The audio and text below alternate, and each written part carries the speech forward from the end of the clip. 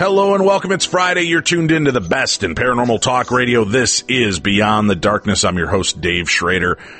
I've got a great show lineup for you. Listen, one of the earliest memories I have regarding books Mom would have laying around the house was The Ghost of Flight 401.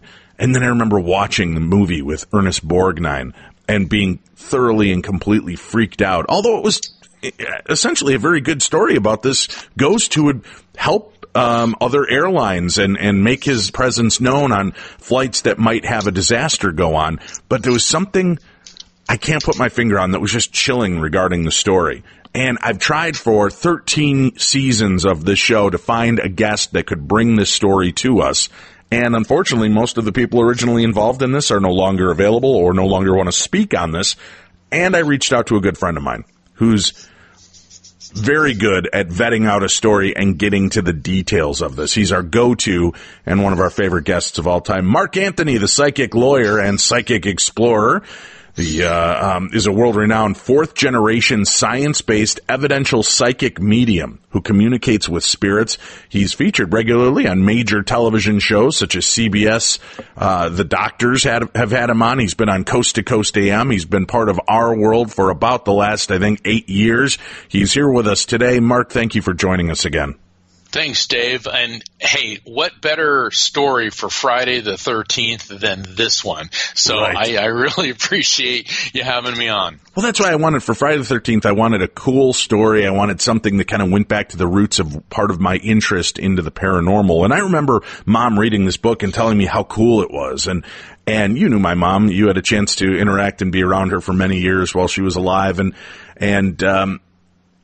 Her fascination helped drive me into the want and desire to understand more about this field, and her openness to this whole world of the strange and supernatural phenomena. So when the Ghost of Flight 401 kept at the back of my brain, I know, and for our listeners, I just want to let them know something about you and having you on as a guest.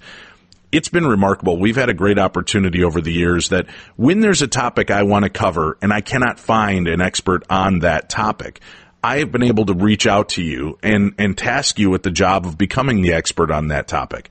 And it's not just something that in a day or two he goes over the cursory notes. Mark will take the task on and then put me off 60 to 90 days before he's willing to do the interview regarding this, because he wants to make sure he has the completely fleshed out story on this. And I really respect that, because there are a lot of people who would just pop up the Wikipedia page and sit there and read to me from that and try to fake their way through it. But Mark absorbs the story, becomes part of it. And that's been a great dynamic of our friendship on the show, is watching you. And when I came to you and I said, you know what, Mark, do you know about this story? Would this be something you'd be willing to research and talk about? How familiar were you with this story of the Ghost of Flight 401? Well, I remember seeing the movie when I was a kid, but I'll never forget, we had a family friend, and he was a Marine, and he was out of the Marines. My dad was a Navy SEAL, and so he was a friend of my dad's and a friend of my older brother's. And when Flight 401 crashed in the Everglades, our friend Hugh was part of the team that went down to find body parts.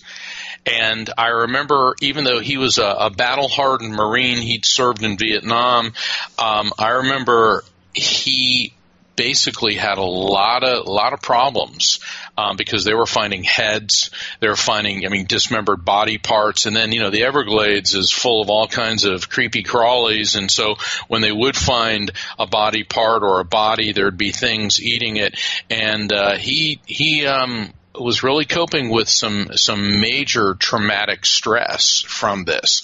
So, having lived in Florida, even though the crash was about 200 miles from where I live, I did have a family friend who was there at the scene. And so this has always been a kind of a mystique and certainly a tremendous tragedy that has affected all of us and, in a sense, my own family. When a tragedy befalls us like this, and especially, I mean, you were only a couple hundred miles away, were you real sensitive as a child? Well, I was a little boy at the time, and this really bothered me a lot. Because this was Eastern Airlines, and back then you couldn't go anywhere in Florida without seeing Eastern Airlines. And some of my earliest memories were family vacations to the Caribbean and down to Jamaica, all that were on Eastern Airlines. So it was terribly frightening. And my mother, who was also a medium, and my dad as well, this was a very, it sent let's call it not only an emotional but a psychic shockwave through us, and was very, very upsetting. I remember my mother was so distressed by this, she was actually losing sleep for a couple days. The reason I ask is, there's that great line in the original Star Wars movie when they blow up Alderaan, and there's this kind of outreach across the universe, right? The people sensitive to the Force said, I sense a great disturbance in the Force, meaning that the sense of all of these people crying out as the end came. I often wondered, when there's a traumatic experience like that, some of these random number generators around the world will start picking up on it sometimes hours before the event actually takes place. And I wonder, do mediums like yourself, do you notice this ripple effect as well, even though you may not have been in or near New York City at the time when 9/11 happened? Was there kind of a shockwave of energy that you guys were able to find, this disturbance in the Force that hit you before you even knew it was coming? Oh, absolutely. Absolutely. In both my books, I chronicle things like this that happened to both myself and to my mother. And it's a great disruption in the Force, and I'm not being facetious when I say that. And more recently, I was a couple of years ago, I was at the Spirit Symposium in Sedona, and I was giving this presentation in Arizona. I was doing a mediumship demonstration, Dave, and all of a sudden, all I kept seeing was Orlando. And I kept calling on people, and I'm going, is there some connection with you in Orlando? No. And Orlando? No. Everything was Orlando. And I couldn't understand it. So I said, all right, we'll just put that off to the side, and I continued making connections for audience members. When I got back to my hotel room, I turned on the TV, and I'm horrified to see that the Pulse nightclub shooting was going on. And nobody in Sedona in that room had a connection to Orlando, but I was picking up on some very disturbing thing in Orlando. And this is not the first time this has happened with me. It happened with me with the Paris nightclub, the terrorism. It happened with me something in Nice, France. And these are documented that this comes up during readings because it's as people are observing me doing this. So what I believe is happening is, we can make jokes and all that about Star Wars, but a lot of people don't realize George Lucas, when he was 16 years old, was in a terrible car accident, and he actually was pronounced dead en route to the emergency room. And then when they brought him into the hospital, all of a sudden he comes back. George Lucas had a near-death experience, and he went into the light, and he encountered light beings, relatives, very, very typical phenomenon associated with a near-death experience. And where do you think he got the idea of the force, an energy that connects and binds everyone? And also, it's not unusual for people that have a near-death experience to have increased psychic activity and also a sense of interconnectedness. Interconnectedness meaning that on an energetic level, we are all connected. Now, as woohoo as that may sound, and we've done this both on Darkness Radio and on Coast to Coast, where I talk about quantum consciousness and how everything on a subatomic level is made up of electromagnetic energy. But let's bring it, Dave, into a more relatable fashion. You're a parent, okay? You ever just been doing something and all of a sudden had a feeling something was going wrong with one of your kids, yet they weren't on the cell phone telling you this, or you had no direct observation? Yeah, I've had that end with my mom. Exactly. And I bet all the listeners that are out there have had that with their children or with family members, or you start thinking about a friend, and it's not always a negative thing. It could be you're sitting there thinking, gee, I haven't thought about Jane in a while, and all of a sudden the phone rings, and oh my gosh, it's Jane, because this is an example of what I call frequency beacons and how we're energetically interconnected, and we pick up on these impulses. Now, with people that are more developed in psychic and mediumistic areas, we tend to pick it up to a greater extent, but everyone is capable of experiencing this, and that's why people will think, oh my gosh, something's going on with my little boy or my mother or somebody like that, and then you find out that it's true. This is not hocus pocus. This is not woohoo. This is a real thing. These are ripples. These are impulses flowing through this electromagnetic energy that connects everything. Ergo, George Lucas's The Force. Very cool. Well, let's start to talk about this case and maybe bring us up to speed. When this all starts with a horrific plane crash, and what year did this take place? This was December 29th, 1972, and there was a Eastern Airlines Flight 401, and it was on one of the TriStar L-1011s. It was the L-1011 was one of the newest aircraft made by Lockheed, which is now Lockheed Martin. But Lockheed has been in business making aircraft, and this was one of the newest, best airplanes out there. Eastern Airlines, this was the pride of their fleet, and the crew and the passengers were all looking forward to spending New Year's in Miami. So there's a flight from JFK to Miami. So Flight 401, everything's just fine until they start approaching Miami. And the flight crew, it consisted of three men: Captain Bob Loft, First Officer John Albert Stockstill, they called him Bert Stockstill, and the flight engineer Don Repo. And then I believe they had 10 flight attendants on board. So everything's going fine, and they've radioed to Miami. Miami says, you're cleared for landing.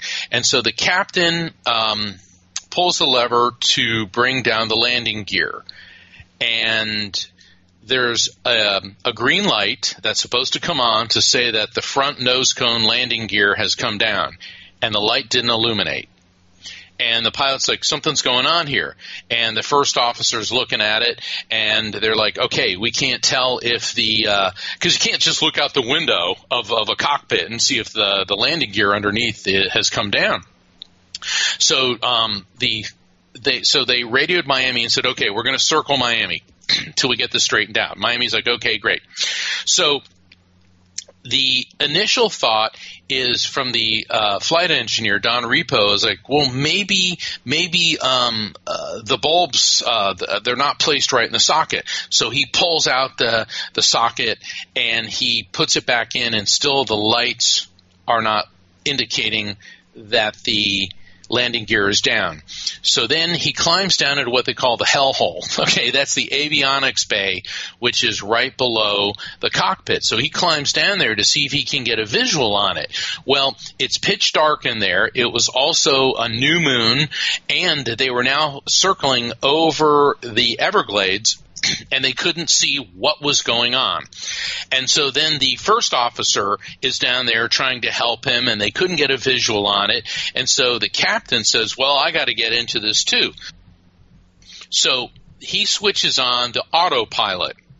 So the plane is supposed to be cruising at 2,000 feet in a circular pattern on autopilot.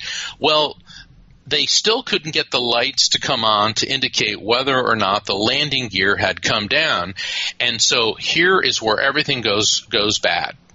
The pilot, this is based on conjecture and study by the FAA, the Federal Aviation Administration, and the NTSB, the National Transportation Safety Board.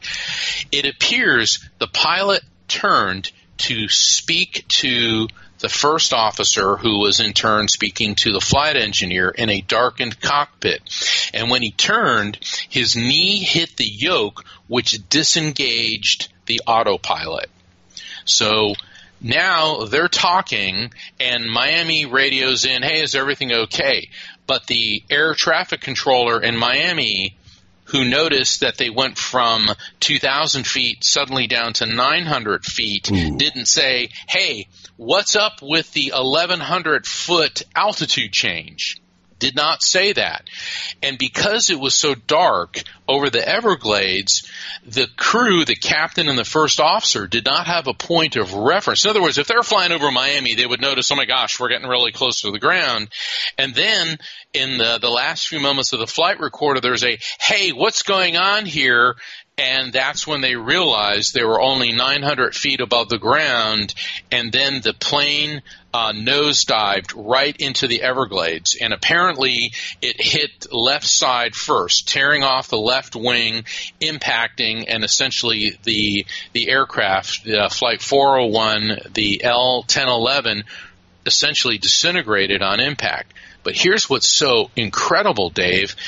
A lot of people survived this. I mean, there were several people who did die, but there were 94 people died, but 67 passengers survived. The flight first officer was killed on impact. The captain survived but died during rescue operations, as did Don Repo, the flight engineer. Most of the flight attendants were killed as well. And almost immediately, despite the fact that this was in the Everglades, essentially in the middle of nowhere, rescue teams were on the scene right away. So that is what the FAA and the NTSB have reconstructed, what was going on in the last moments. And if I could, it appears there may be 4 areas that caused this crash. One was subtle incapacitation of the pilot. A post-mortem of his body indicated that the pilot had a really large brain tumor. And the discussion by the neurologist and by the coroner was, could this brain tumor have caused issues with his peripheral vision, which would have made him unable to notice the sharp altitude decline on the airplane? Now, the family members and close friends of the pilot were interviewed, and everybody said he seemed to be fine and there were no objective indications of peripheral vision loss. So the conclusion by the FAA was that did not contribute. Then what about the autopilot system? Well, the autopilot system functioned properly. However, it was inadvertently disengaged when the pilot turned to talk to the engineer.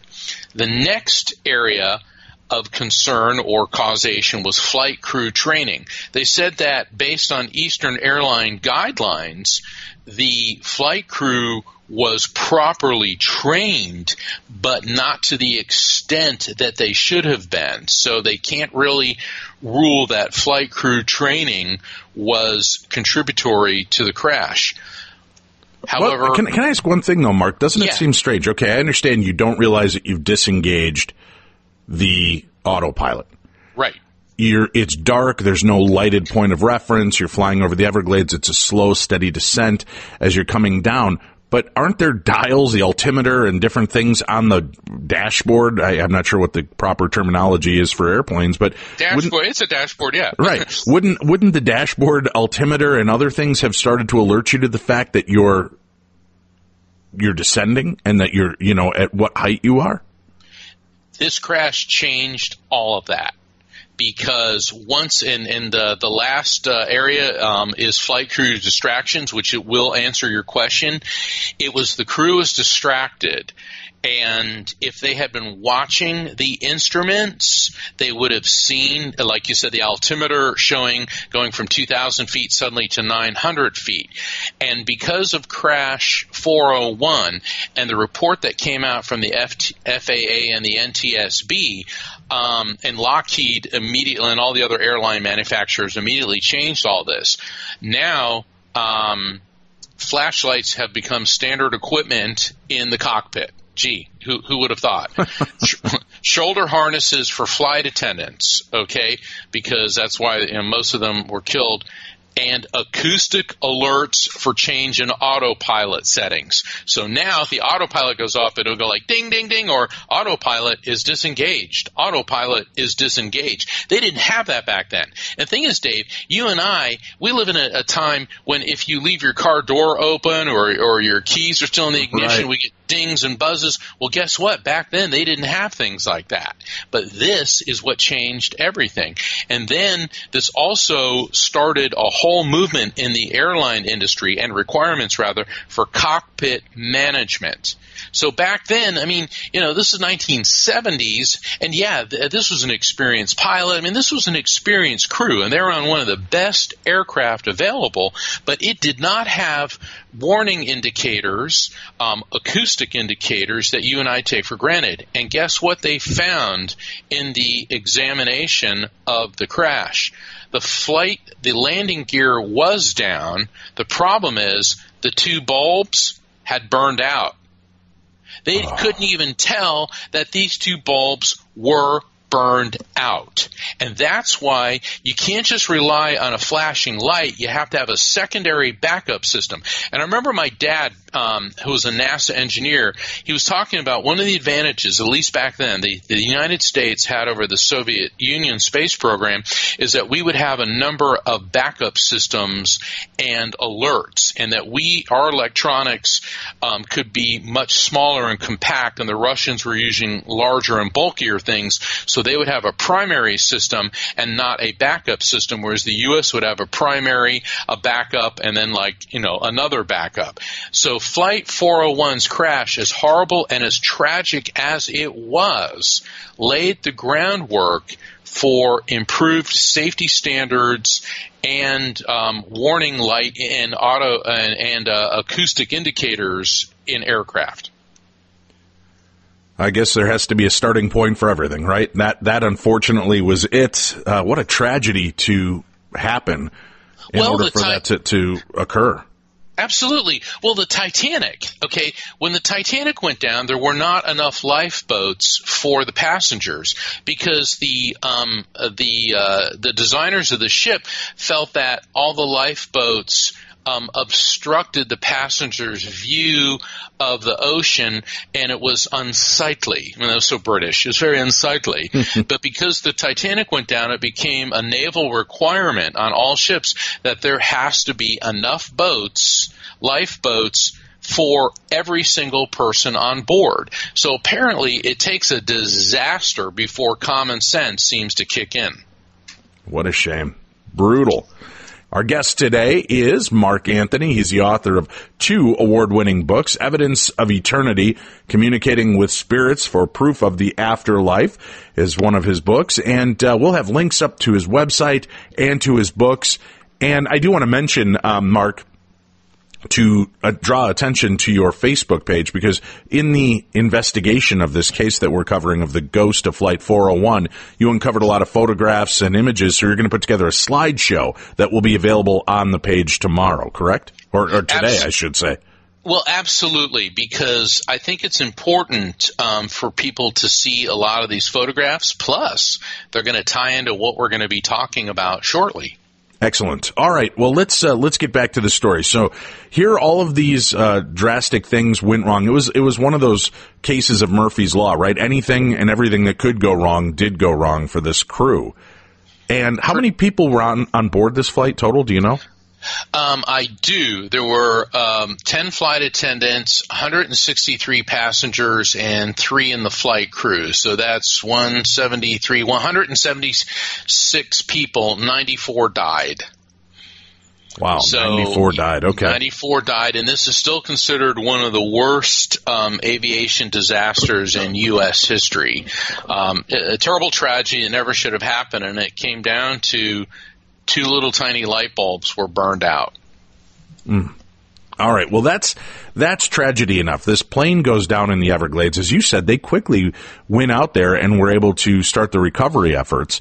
And they found people. Boy, the Everglades, could you think of a creepier, more horrific place for your plane to go down than snake, alligator-infested waters and area in the Everglades? What kind of nightmare was it for the recovery on that?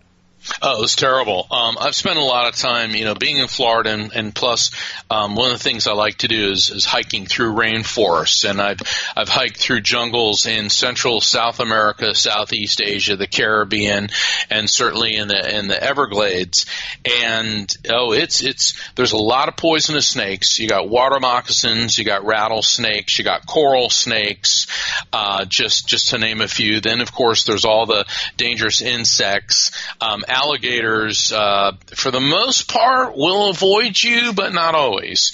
And then there's the massive amounts of mosquitoes and these other insects that we call no-see-ums and horseflies, in addition to the poisonous spiders and scorpions that are there. Now, because it was December, it would not have been as oppressively hot as it would be for most of the other year. But the other thing is that the ground is marshy, if not underwater.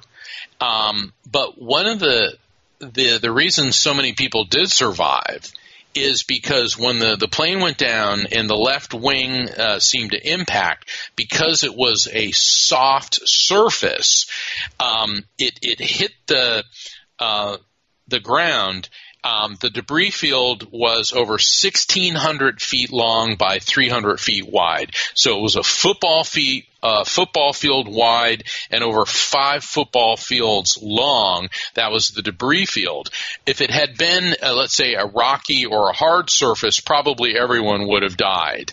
And also, the construction of the airplane was so good that the people who did live, it's because not only were they seat belted in, but their seats were very heavily bolted down. So that's why. And some people just actually got up and walked away. There was others with severe orthopedic injuries. So everything about this flight is highly unusual and extremely bizarre.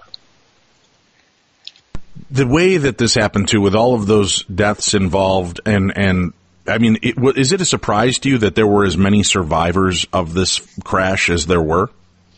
Absolutely. I mean, see, in my work as a personal injury attorney, I have worked on so many crash cases, and I'm certainly familiar with examining accident investigation reports. But to see an aircraft go down now, it was estimated that it was traveling at 200 miles per hour, and it went from 900 feet hitting the ground at 200 miles per hour. Okay, I don't really think I'd want to be in any vehicle that was going 200 miles per hour when it impacted with the ground. And it is just astonishing that as many people did survive as there were. I want to get into the paranormal aspect of that, and I know we're getting close to that as part of the story, and we'll do that probably after the Theater of the Mind coming up in just a few moments. But with this, the crash and all the changes that were made and put into place, thankfully, due to this crash, I was surprised, I guess, to find out that they reclaim parts of the plane. I know that they've always done that to try to rebuild and reconstruct the plane to find out where things went wrong, what happened. But I had no idea, Mark. And were you surprised that they would repurpose parts from a crashed plane into other planes? Well, here's where, yes, this definitely is opening the door to the paranormal aspect of this story. According to John Fuller, who wrote the book The Ghosts of Flight 401, he claims that several parts of the L-1011 that were not damaged were, as Dave said, repurposed, reused, and incorporated into other planes in the Eastern Airlines fleet. Now, why would they do that? Number one, this was a relatively new aircraft. In fact, it was essentially brand spanking new, and there were not a lot of spare parts yet available. And so the things that could work allegedly were incorporated and put into other Lockheed L-1011s. It's not unusual to salvage parts from ships or cars. I mean, go to a junkyard. Hey, I need a new water pump for my car. And, your car's 10 years old and they have a comparable model and there's nothing wrong with the water pump, so that's not an unusual thing. But the allegation here is that parts from Flight 401 from the TriStar L-1011 were then incorporated into other L-1011s in the Eastern Airlines fleet. Prior to this happening, was there any kind of strange activity that took place around the crash site that you're aware of? Anything at all paranormal? Not at the crash site. All the paranormal things seem to start happening on other flights.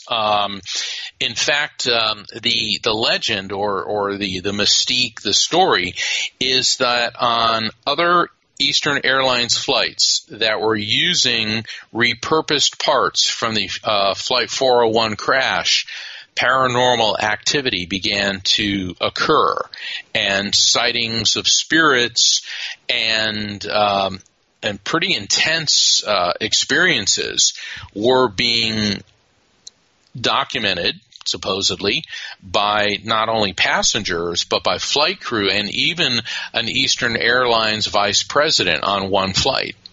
All right, we're going to get into that and so much more. Our guest today is Mark Anthony, and you can check out his website, evidenceofeternity.com. And if you're interested in getting a personal reading with Mark, he is one of the best mediums I've ever had the opportunity to come into contact with. And there's information on his website, also information on how to get his books and follow up with where he will be doing live presentations and talks all around the world. So make sure you check that out for yourself. But right now, it's time for the brand new edition of Theater of the Mind. This week, it's a double-header from the personal files of Dark Ives Dave himself, with a little help from my pretty friends. It was the fall of 1988, and my roommates at Winona State decided it was time for me to get out of the house and make some new friends. I hadn't ventured out with the exception of maybe going to class from time to time. Get a hobby, Dave. Meet new friends. My best friend Paul insisted. I thought I was a hermit, Dave. You need to get a life. Red directed. With that, I set out to stroll the campus to meet new people and find something to occupy my time when I wasn't in class. We lived, conveniently enough, directly across from campus, in what would become a legendary party house by the end of the year. I strode out the front door. The heavy old wooden door cried out in a creaky manner as it swung open, then quickly slammed shut as I walked across our freshly mowed lawn, narrowly escaping a few well-placed poop mines from our evil three-legged dog Patches. I crossed the street and thus began my journey. Shortly after I crossed the street, a very cute little blonde in short shorts and a ponytail meandered across my path. I decided this could be my new best friend and decided to follow her, for she surely would know all the cool places for us beautiful people to hang out. We wound through the sidewalks and past the buildings until we approached the Performing Arts Center of Winona State University. Performing arts, I thought to myself. I like performing and the arts. And blondes, my mind continued. I had been a part of quite a few community theater plays in Roselle, Illinois, and decided I'd like to continue my pursuit of my future Mrs. Schrader and see where this would lead.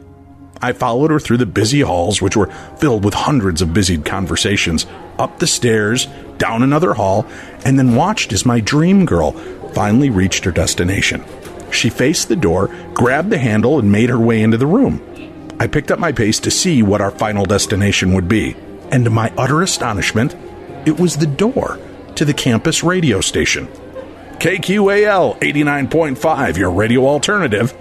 And there it hung, prominently on the door, a sign that stated, KQAL is currently seeking student on-air talent for all positions. Apply inside. I had dreamt of being a radio DJ since I could remember. Whether it was recording with my oldest and best friend Rick in his parents' garage, telling stories as the Hardy Boys, or introducing Elvis, Beatles, or Monkees songs as Slick Rick and Dave the Wave. This is Slick Rick. And Dave the Wave with the latest from the Beatles. I want to hold your hand. To making calls to my favorite on-air talent of the time, Larry Lujak of WLS or Roy Leonard of WGN, to pick their brains about radio. I knew that would always be my dream job. So, with a deep, slow breath, I reached for the doorknob to face my destiny, get my dream girl and my dream job. I entered the busy newsroom and was met by a congenial young man that held the position of program director. He reached his hand out and met me with a 1,000,000-gigawatt smile. Hi, I'm Howard Joseph. Welcome to KQAL, he said. We exchanged pleasantries. All the while, my eyes darted around the room, looking for my prey, Muse. Where had she gone? After a few more minutes of talking, I was invited back to begin training the following day. With that, I looked Howard in the eyes and said, Hey, I followed a very attractive blonde up here. Do you know where she went? He shook his head and assured me no one had come in prior to entering the room, and as I could see, the other two rooms were busy with on-air activity, and there was no way out, except through the door that we walked in through, and we were standing right in front of. I walked out a bit puzzled, but amused that my love for the ladies led me directly into the path of the oncoming storm that was my future. All it took was an 80s blonde with a ponytail and pink shirt and white short shorts to give me the kick in the ass I so richly needed.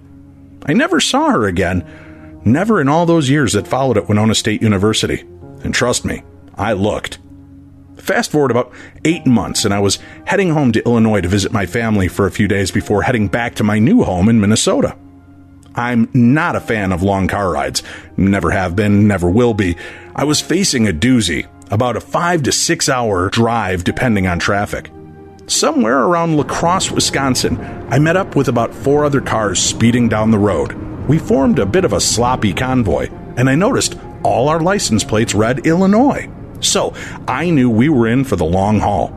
We never spoke a word, but would alternate turns taking point and rear of the pack. We reached speeds at times of 80 to 85 miles per hour. I guess we thought there was safety in numbers, and it seemed to be working. After a good 3 hours on the road, one of the cars in our convoy pulled alongside me. A very attractive girl in a small muscle car. She shot me a smile and motioned toward the coming exit. I was caught between a rock and a hard place. Do I leave my fellow speeders for a tete-a-tete with my new love interest, or continue playing follow the leader until I reach the border of Illinois? Well, I was young and hormones spoke louder than logic, so I nodded to the seductive siren waving me off course. With a wave and a nod to my fellow speed demons, I slid into the right lane behind my temptress, and off we went to begin what was sure to be a fairy book love story. Once we left the interstate, she sped through the light, and I sadly was caught by the red light as it turned quickly after she passed through the intersection. From my vantage point, I could see 2 gas stations and the raised, magical golden arches of fate ahead. The light turned, and I sped off to find my Juliet. I cruised slowly through the parking lot of the gas station and McDonald's in search of my elusive mistress, but she was nowhere to be found.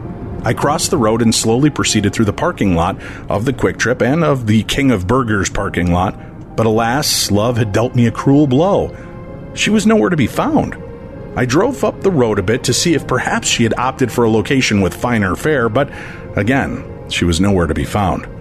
"Oh, cruel fates, how you mock me," I cried out in desperation and in pain. Okay, maybe I didn't, but I'm sure I thought of something equally poetic. After exhausting my possibilities, I settled for a visit to the home of the Whopper and ate. Although the bitter taste of disappointment tainted my enjoyment of this freshly grilled delicacy, I limped off like a wounded dog back to the interstate to travel the road alone. Like David Banner from the Incredible Hulk TV show, I was destined to wander the highways and byways alone, a lone hero on a journey of solitude. Okay, well, maybe all these years have skewed my memory and perspective, but you have to enjoy the dramatics of it all. After a lonely 45-minute drive, I was met with a tremendous backup on the highway. Traffic was at a standstill. I was getting more cranky by the minute. Had I stayed with my crew in the first place, I would almost be home by now. No, my libido and lack of common sense had to cause me to stray. Well, that and the come-hither look of a pretty woman. After what seemed like an eternity, I slowly inched my way up the road, only to find that a huge, and I mean huge, accident had occurred earlier. The wreckage had been pushed to the side of the road. Police and firemen and road workers had helped move it out of the way. There had been a jackknife truck that skidded across the highway. And there, among the twisted, burned-out wreckage, were the cars that I had been locked in a convoy brotherhood with since the start of my journey. I surveyed the damage and my skin crawled at the severe damage that had been done to those vehicles. I couldn't imagine how anyone had survived that kind of devastation. The rest of my ride home was spent in silent contemplation. When I got home, I crumbled into my loving mother's arms and told her of my journey. She comforted me and thanked God that I had followed that girl instead of the guys I had been speeding with. I was haunted by the mortality of the situation and horrific outcome my comrades had had delivered unto them. I reminded my mom about the angel encounter that I had had on that same stretch of highway 10 months earlier, then described to her the pretty blonde that introduced me to KQAL and the stunning brunette that led me to safety that very day. Both dream girls that vanished once their jobs had been accomplished. The outcomes of both stories ended well for me, but my dream girl got away. My mom just put her arms around me and said, "Don't worry. She's out there, and you're going to find her." She was right, of course. It only took me another 30 years, but it was well worth the wait. So thanks to the angels, the spirits, the well-wishers, and magical imps that intervene daily on my behalf. Thank you for this life that I lead and the past that I cherish. And most of all, thank you for the future that you have assured me.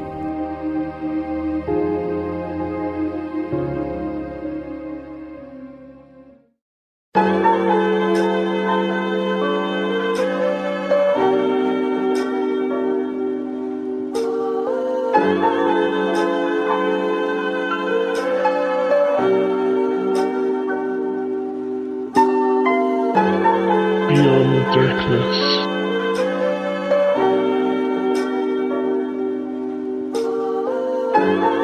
Welcome back. This is Beyond the Darkness, your home for the best in paranormal talk radio on a Freaky Friday. The ghost of Flight 401. Our guest today, Mark Anthony, the psychic lawyer, is here with us. He's the author of Evidence of Eternity, Communicating with Spirits for Proof of the Afterlife. We'll have a link up to his book. We'll also have a link up to the book of the ghost of Flight 401. All you have to do is go to darknessradio.com, click on the Killer Deals link, and that will access all of the books that you hear covered on this show. So make sure that you go check that out for yourself right now. All right, Mark, let's get into this. We've got this horrific plane crash. We've got over 90 people have perished in this plane crash, and they start repurposing parts of this plane to other planes in their system. So they've got spare parts around. How quickly after this crash did strange paranormal phenomena begin to spring up? Well, according to the ghosty legends, the following year, 1973, people started spotting spirits on other planes. And what's fascinating is the two spirits in particular, that of Captain Bob Loft and engineer Don Repo, according to witnesses, over 20 times were they sighted on other Eastern Airlines L-1011s that were using parts harvested from the crash of Flight 401. And what's fascinating is that Don Repo is kind of seen a little bit more, quite a bit more. And one of my favorite stories in this is a flight attendant. Her name was Faye Merriweather, and the flight was from JFK to Mexico City, and supposedly the galley, the kitchen area of the plane, had been taken from Flight 401. And so Faye Merriweather, this is back when airlines actually used to feed you a meal on a plane. She opened up the oven and she saw a face looking at her, and she freaked out. So she went and she got another flight attendant and the flight engineer, who recognized the face as Don Repo, and the apparition spoke to them and said, "Watch out for a fire on this plane." Well, she was pretty unnerved by this. Really? No kidding. Yeah, I know. You open up an oven and there's a dead guy's face looking at you saying, "Watch out for fire on the plane." Well, you could pass this off as a bunch of hooey and that this is all phony, except for the fact that the plane lands in Mexico City, okay, and then on the return leg from Mexico City back to the States, the plane is cleared for takeoff, but then all of a sudden one of the engines begins backfiring and fails, and so they return to the airport, and the engine bursts into flames. So, pun intended, news of ghost stories spread like wildfire throughout Eastern Airlines. And what's really kind of intriguing too about the story is this flight attendant that opened the oven sees this face, right? Goes and gets other people who also come back and see the face. And these other people weren't familiar with who this was. It was one of the engineers that recognized the person. So it wasn't even predisposed to see something that might not actually be there, or kind of a group hallucination of a friend that may have perished on one of these planes. Most of the people that witnessed that paranormal encounter had never seen him and had no idea who it was. Exactly.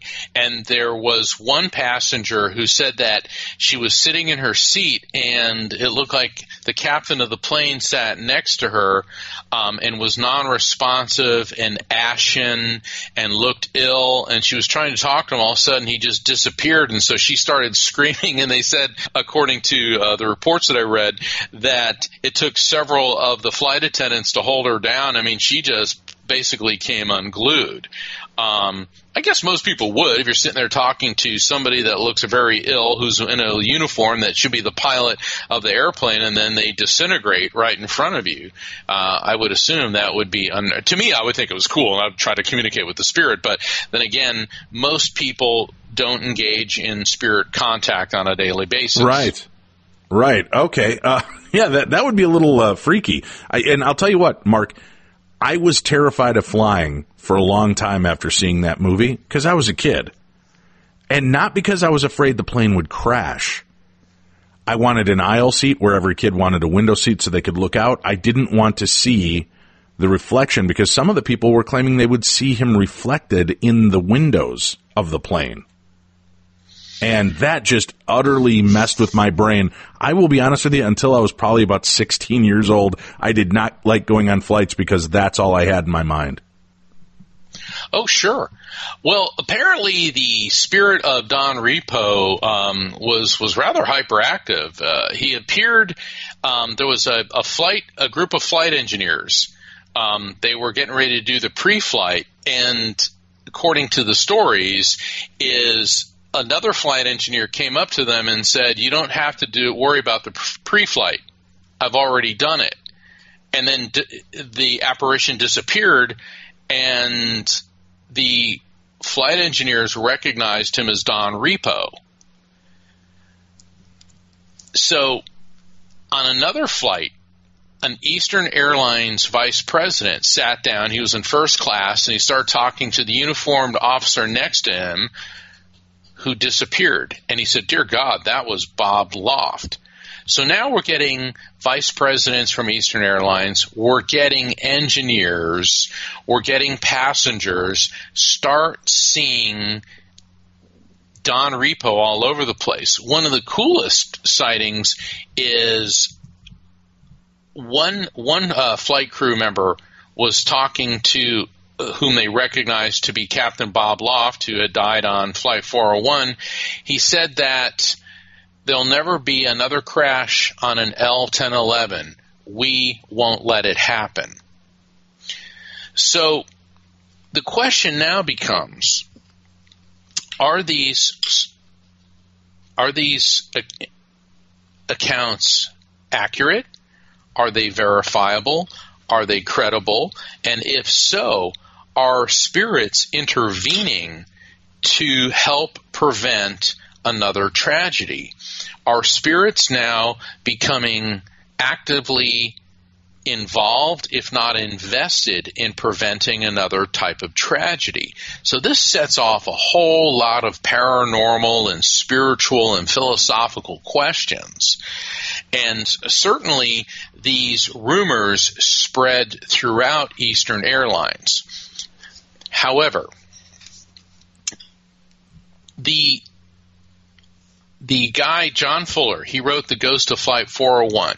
He claims that he interviewed dozens of Eastern Airline personnel who said this, and that they insisted he use pseudonyms, false names, in his book because Eastern Airlines was claiming that they were going to sue him for conducting this investigation and writing the book. And also Eastern Airlines basically said anyone who starts spreading ghost stories will be immediately fired. So the question then is, did Eastern Airlines know about the ghost stories, or was this an urban legend that Eastern was trying to put the kibosh on? You'd almost seem like, hey, this is kind of good press, too, if we, claim that we're putting the lid on ghost stories, but that they're promising that there'll never be another crash of this kind of plane again. That kind of, is that putting kind of this sense of calm back into the minds of people that, hey, we don't have to worry. We're being watched out for from the spirit world. I wonder if there was any kind of logic associated with that. Well, it's hard to say, but we got to look at Eastern Airlines. It has a rather fascinating history. It was founded in the 1930s, around 1935, by Eddie Rickenbacker, who was a World War I flying ace. And at the time of the Flight 401 crash, Eastern Airlines was under the leadership of Apollo astronaut, or former Apollo astronaut, Frank Borman. And a guy named Robert Serling wrote a book, From the Captain to the Colonel, which was the history of Eastern Airlines, from Captain Eddie Rickenbacker up to Colonel Frank Borman. And Borman was quoted as saying the ghost stories were garbage. Serling interviewed John Ashcock, one of the Eastern vice presidents. He called the whole story a bunch of crap. So Borman and the Eastern board sat down and decided that they wanted to sue John Fuller for writing The Ghost of Flight 401, which then came out in 1976. And by this time, the ghost stories were still circulating. But Frank Borman made the decision, if we sue John Fuller, all we're going to do is generate massive amounts of publicity for his book. So Eastern, at least that's the official story, decided not to sue the author of The Ghost Flight of 401 in order to avoid unnecessary publicity. Interesting. All right, well, that's one tact to take. But what I find kind of strange, I don't know where you fall on the idea of cursed objects. But it does seem interesting that these ghosts kept appearing on other flights, warning them of something impending, something bad that was going to happen on board that flight. And each one of them had repurposed parts from Flight 401. Do you believe that the Flight 401 pieces were stigmatized? That's what was causing the problems on board these flights? Well, in a normal paranormal discussion, right, which you and I have all the time. Normally, for us the paranormal is normal, but in a typical paranormal discussion, you can talk about a cursed object. Perhaps the most famous would be the Hope Diamond. Okay, whoever possesses the Hope Diamond seems to die of horrible tragedies. I've seen it a couple times. It's at the Smithsonian in Washington, and I always go up to look at it, but I've always got this, should I look at it or not, Right. But maybe these were blessed parts because there was this terrible tragedy, and now these parts are repurposed, and these spirits show up to say, hey, don't worry, I've done their pre-flight. Hey, this plane, watch out for fire. Hey, we will never allow another crash on an L-1011. So are these negative messages being transmitted from the other side, or are they positive? And, I would have to argue that these would be blessed parts as opposed to being cursed parts, because in all of these circumstances, the spirits are coming through telling or warning of potential problems, or reassuring or assuring people that there is no problem with the plane. So this is kind of the flip side to what you and I normally encounter when we get with cursed objects. Or maybe we should say that the vibration of these repurposed parts from Flight 401 carry the energy of the people who, because of their distractions, caused the crash, and maybe part of their spiritual karma is to prevent such a tragedy occurring again. And that's one position that we could take. And I get that, and there's that possibility. I guess that's kind of the chicken and the egg scenario again, right? What came first? Is the ghost making themselves known because of the repurposed parts at being jinxed, or are they, like you said, are they the blessing and helping to make sure that these flights go off? How long did the paranormal encounters take place that he was able to keep records of, and how many encounters total did he end up collecting? Well, 20 that we're aware of, and then all of a sudden, by the mid-70s, according to urban legend and according to John Fuller, then Eastern removed all the parts from all the repurposed parts from the L-1011s that were having, spiritual sightings, particularly of Captain Bob Loft and Engineer Don Repo. But there's another side to this. Well, the Flight Safety Foundation, and I have not found this report, so I'm giving hearsay right here. And hearsay is I'm repeating something that somebody else has written, but I can't find the particular report. Supposedly, according to John Fuller, the Flight Safety Foundation said the reports of the spirits of Captain Loft and Engineer Repo appearing on the repurposed parts on the other Eastern flights. The reports were given by experienced and trustworthy pilots, and we consider them significant. However, I started investigating the FAA and the NTSB reports, and I found nothing here that indicates that any of the parts from Flight 401 had been repurposed. And according to the Skeptoid, a guy named Brian Dunning, he wrote an article, said the grounding of Ghost Flight 401. He said that there is absolutely no proof that any of the parts were repurposed. And he said that back in the 1970s, Google didn't exist. You could say whatever you wanted and nobody could verify it. But if you Google Flight 401 now and you see the wreckage from the plane and how badly it was damaged, there's no way a galley, an entire galley with a working oven, could have been salvaged from that. And then that's part of the slideshow that I'm going to be putting up today on my Facebook page, is to show you the evidence that I have found. And I and I tend to be very, very cautious when reading things that skeptics write, because they always seem to have a very negative viewpoint. But he makes a lot of good points. How in the world would you repurpose parts that were mangled and horribly damaged?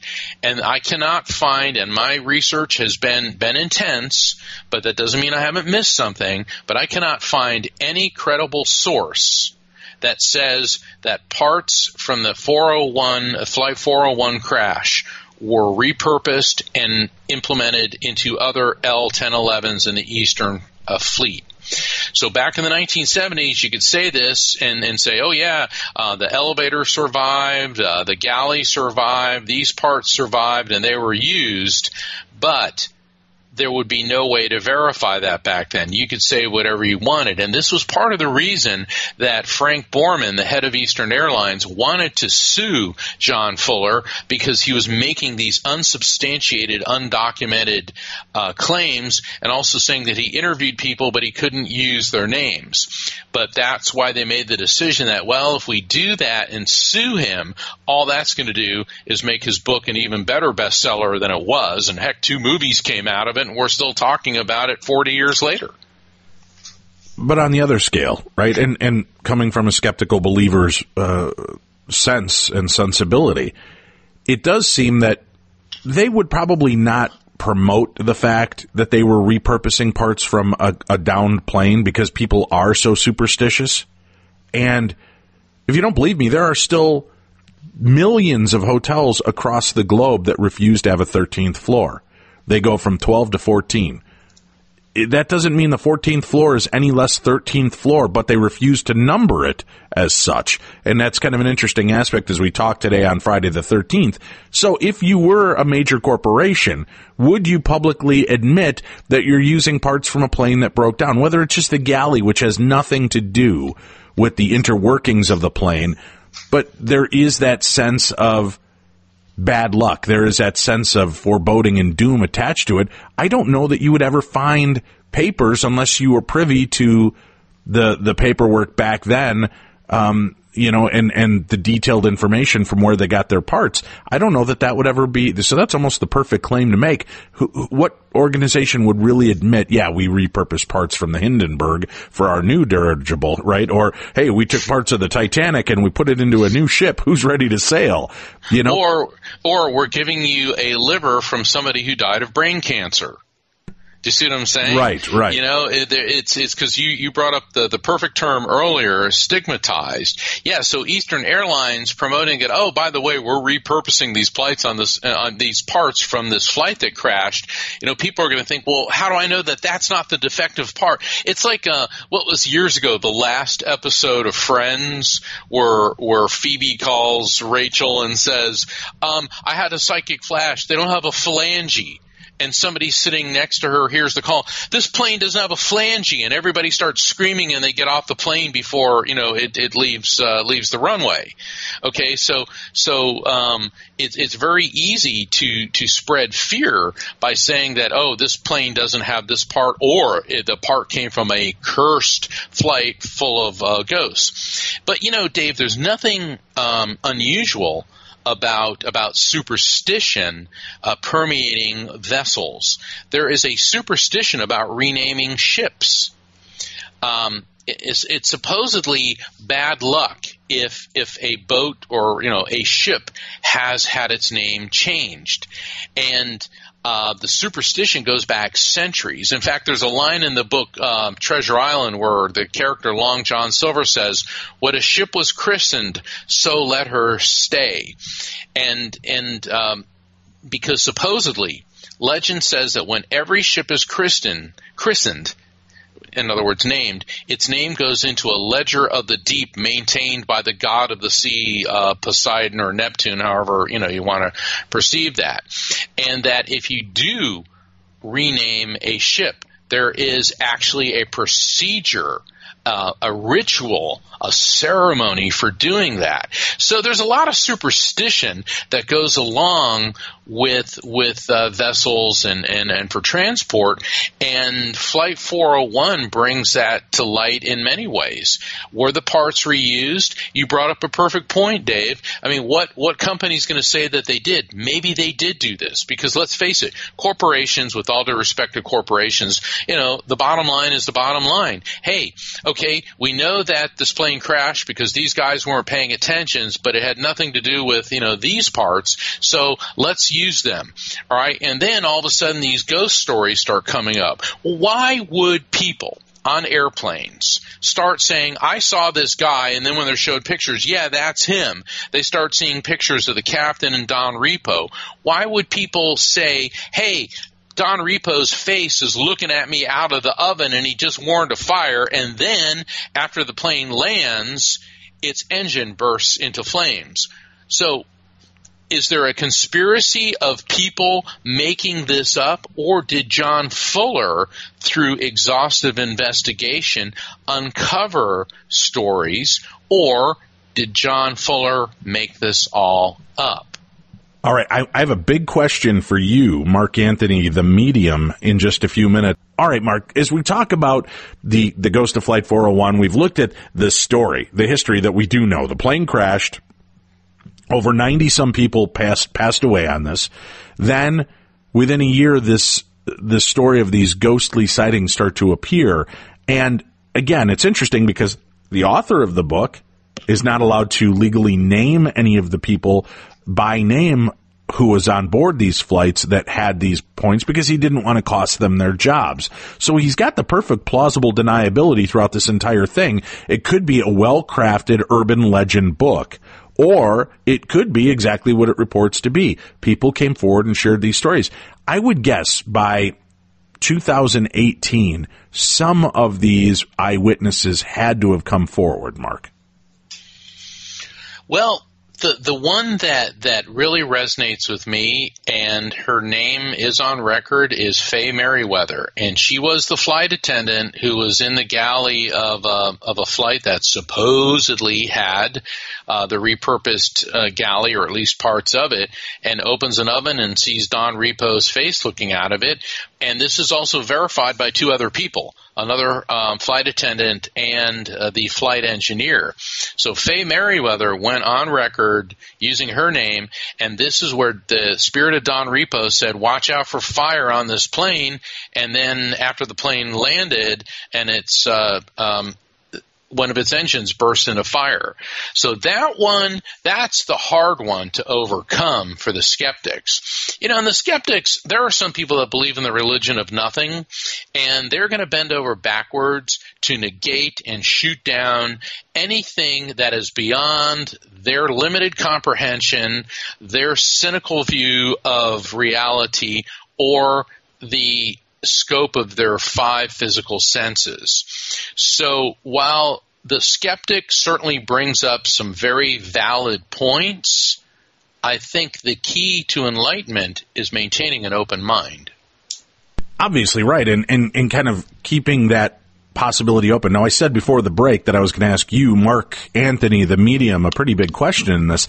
As you're researching this, I know that you've got the abilities to turn on and off your abilities, or maybe I shouldn't say turn them on and off, but to tone them down and focus on other things so that you're not constantly barraged by the supernatural. But as somebody who is a very logical thinker, somebody, and I know a lot of people are rolling their eyes, oh, right, the psychic lawyer is a logical thinker, but you are. You're one of the most intelligent guys I've ever met. You're well-spoken, well-educated, and a very methodical thinker. When you are researching this story, what are you picking up spiritually from it? Do you believe that there is truth to the fact that these spirits continue to make their presence known? Yes. And, I always try to, when I go into doing some research for a show, particularly your shows, because you ask really good questions, I got the feeling that there's more to this than just urban legend, particularly with the incident with Faye Merriweather. And I've also in my work seen that spirits will intervene to warn people of things, and then that there are certain places that seem to absorb vibration. I got to tell a kind of a funny story. When I was at the Tower of London a couple years back, I was by myself that day, and I was walking around, and it's really neat. It's the Tower of London. I remember I sat down on this bench, and I was sitting there, and all of a sudden I started thinking about Anne Boleyn. That was one of Henry the Wives' eighth. She was the one that caused all the controversy. He wanted to get divorced from his first wife and all this. And I go, why am I thinking of Anne Boleyn? And all of a sudden I get this chilly, tingly feeling, and I look to the left and down, and there's a sign next to the bench I'm sitting on. It was a glass sign. It was engraved, "Here be the spot Queen Anne Boleyn was beheaded." And I started laughing. And the thing is, I'm pretty good with history, but I didn't know enough about Anne Boleyn. I didn't realize that she was beheaded at the Tower of London. And then throughout the rest of the day, I realized, well, that was the royal residence, or one of them, of Henry VIII. Okay. I always thought the Tower of London is a negative thing. Well, part of it is because they got a prison there, but it was a royal residence. Okay. So is that spot cursed? Was I picking up on the vibration? Now, I approach spirit communication through a science and physics perspective, and let's say, for the sake of argument, that parts were repurposed. So they're carrying the vibration of that event, and that vibration may have drawn the spirits to those particular planes. Or, if the parts had not been repurposed, perhaps part of the mission of these spirits, because spirits inform me that they're quite busy on the other side and they have tasks and things that they want to accomplish, perhaps part of the mission of what these spirits were doing was to help a profound change within the aircraft industry. By, saying there will never be another crash on an L-1011, or I've done the pre-flight, or hey, my face may be in the oven, but you need to watch out for fire on this flight. So it's very difficult for those of us who live in the finite material world to completely understand, or even begin to understand, the motives and objectives of immortal living spiritual beings. This, and I shared, as you heard in today's Theater of the Mind, my own experiences with these kind of warning or helpful spirits, as it were, the two different kind of iterations of what occurred in my life. How do we differentiate? I mean, in my case, both seem pretty obvious after the fact that I was dealing with something, in my opinion, very supernatural, which, in hindsight, I can say that. At the times, I would have never guessed it. It seemed real to me in every aspect, every facet of the story. But how do we differentiate between these moments of spiritual intervention? I don't want to call it angelic, because I don't know that it always is. It might just be the loved ones or another do-gooder spirit that's trying to help out. My experience in spirit communication is that spirits are not here to harm us or frighten us, and nothing spiritual is controlling, but they can help guide us. Ultimately, we are responsible for our own actions and decisions, yet nothing is happen chance and there are no coincidences. And synchronicity is a series of events which lead to a particular outcome. And perhaps Flight 401 had to happen for maybe the same reason the Titanic did, because both of those disasters changed naval travel in the case of the Titanic, and then it completely changed aircraft procedures, warning lights, things, of that nature, completely changed the aircraft industry. So we can look at Flight 401 as this was a horrible tragedy, but perhaps sometimes it is necessary to cut off a finger in order to save a hand. And in a karmic and synchronistic spiritual sense, these spirits were part of a greater plan being transmitted to us from, dare I say, God. Very cool. Very cool. It's an unsettling story in the sense that this tragedy took place. But the fact that there's this kind of calming effect of ghosts being seen, and warning us and being there for us. Were many of the people that witnessed the spirits from Flight 401, were they all just attendants and employees, or were there people on board the plane, just regular passengers that would report these claims as well? Well, yeah, there was at least one report of a woman that panicked because the officer that was sitting next to her that she identified later in a photo as Bob Loft. So, yes, the accounts that John Fuller targeted seem to be the Eastern employees, although supposedly there were lay people who saw them as well. I think it also is nice to note that every evening of December 29th, either the survivors or relatives of the survivors meet at that spot in the Everglades to hold a vigil for those who perished in Flight 401. Wow, I didn't know that. Yeah, it's like I was, when I uncovered that, it's like I kind of really like to go, not to be a gawker, but just out of respect. Well, let's. When is the date on that? December 29th. December 29th. Boy, calling it close to the holidays. I'll tell you what, Mark, if you ever want to take that trip, let me know, and I'd be happy to join you. I know it's a lot closer for you than it is for me, but I think it would be something powerful just to go be there and be a part of that moment and pay homage to a tragedy, the lives that were lost, and maybe the many lives that were saved by the interference and continued communication of these spirits. Who knows? This could be a Army of Darkness event at some point. Very cool. Well, Mark, I appreciate you joining us on this Freaky Friday the 13th and sharing your insights. It's always great to catch up on you. Let people know what's going on with you. Where can they find you? What's going on in your world? Where can they see you next live? Oh, I've got a lot going on. If people visit my website, evidenceofeternity.com, I'll be conducting the Spirit Symposium, Love Never Dies, in Carlsbad, California, August 19th at the Hilton Garden Inn right on the ocean in Carlsbad.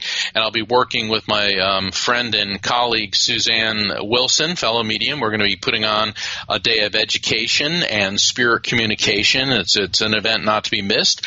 I'll be speaking at the International Association Near-Death Studies in Seattle over Labor Day. I'll be at the Vail Symposium in August. I'll also be at the Afterlife Research Education Institute in Scottsdale in September. And coming up shortly, I'll be at the Unity of Dallas toward the end of July. And I'll be at Aquarian Dreams in Melbourne, Florida. We're doing a two nights, the 18th and 19th evening of spirit communication. So there's going to be several events throughout the year. And please visit evidenceofeternity.com to keep up on my hoppin' and poppin' 2018 speaking tour. Well, that's it for this week, kids. We will be back next week with brand new adventures and exciting stories from all around the world with supernatural news and parashare and more of the best in paranormal talk radio. For Tim Dennis, I'm Dave Schrader. Thank you to Mark Anthony for joining us again today here on Beyond the Darkness.